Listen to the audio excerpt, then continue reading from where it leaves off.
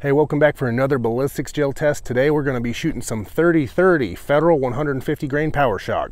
And my test rifle today is a vintage Glenfield model 30A. These were made by Marlin. It's basically a Marlin 336. It's got a 20-inch barrel, and I've got a vintage Leopold M8 4X fixed power scope on there, really neat.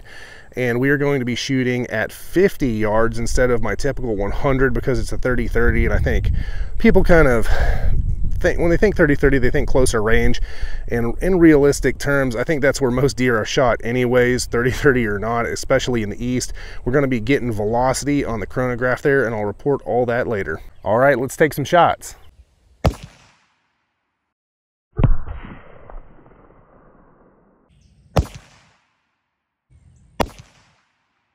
All right, I came down here to the blocks, and we have some very impressive penetration from 150 grain 30-30 bullets. Let's get the tape measure out. Okay, we got the tape measure on there. Let's take a look. We captured all three bullets. We've got one at 21 1/8, one at 21 1/2, and one all the way out at 23 inches. And the reason I say that's impressive is I've been out here for a few days filming, and I've shot some 6.5 Creedmoor and 30-06, and I think this load right here, this 30-30 load, is the deepest penetrating load that I have shot. And let's take a look at those velocities for that 150 grain Federal PowerShok 30-30. The high was 2271, the low was 2240, and the average was 2256. And here we have those 150 grain Federal PowerShoks out of the 30-30. And first we'll talk about weight retention. And just like every Federal PowerShok I've tried so far, and I've tried them in 30-06, 6.5 Creedmoor, and now 30-30, they have performed just incredibly well, especially for being a budget ammo. So weight retention overall average was 143 grains, and respectively they were 140, 145, and 145 grains. So extremely consistent weight retention for an overall average retained weight of 95%. So I've gone ahead and flipped them over to talk about expanded diameter. First of all, let's just look at those mushrooms. These things just look incredible. They just look like well-performing bullets. So expanded diameter averaged 0.62 inches, and they were 0.63 inches, 0.63 inches, and 0.59 inches respectively. And overall that works out to 2x expansion. So it did hit my minimum benchmark, but it didn't quite expand as much as I would have liked. Not super surprising, being that it's a 30-30 bullet and it's not going particularly fast, but it hit the mark. Let's go ahead and talk about velocity. The high velocity was 2,271 feet per second. The low was 2,240 feet per second, and the average was 2,256 feet per second versus a build velocity per the box and manufacturer of 2,390 feet per second. So it did come in quite a bit below factory spec, 134 feet per second, slow to be precise. Not surprising.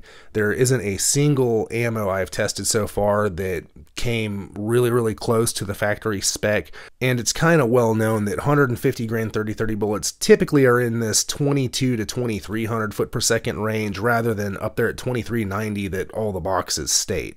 Now let's talk about penetration. These bullets really did penetrate well, especially for being out of a 30-30, you know, not a particularly powerful cartridge. The average was 21.9 inches, and we got 23 inches, 21.5 inches, and 21 1/8 inch respectively.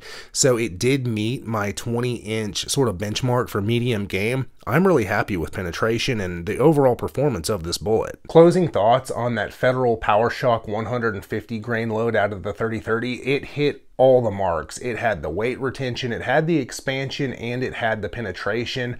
I was actually very surprised to see how much penetration it did have, and there's some 30-30 ammo tests coming up that got even better penetration, so stay tuned for that. I'm very surprised with the 30-30's overall performance, and that's speaking to several loads where I haven't released the videos yet, but I know the data, so stay tuned for those. But yeah, this load did very well as far as the expansion goes. So it hit 2x expansion. That's sort of my benchmark for medium game hunting for a hunting bullet.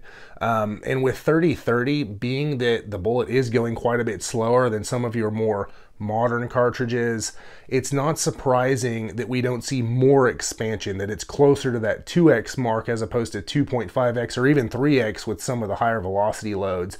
So I'm very happy with it. It performed very well, especially for being a budget ammo. If you've got a 30-30, try some of this stuff out and see if yours likes it. I'm definitely going to use it. Hey, if you enjoy these videos, check out my website, masonleather.com, and get yourself some leather gear handmade by me just for you. I've been handcrafting leather gear for hunters for over a decade, and I would love to make you something. The link is in the video description. And check out my channel for more hunting ammo ballistics gel tests.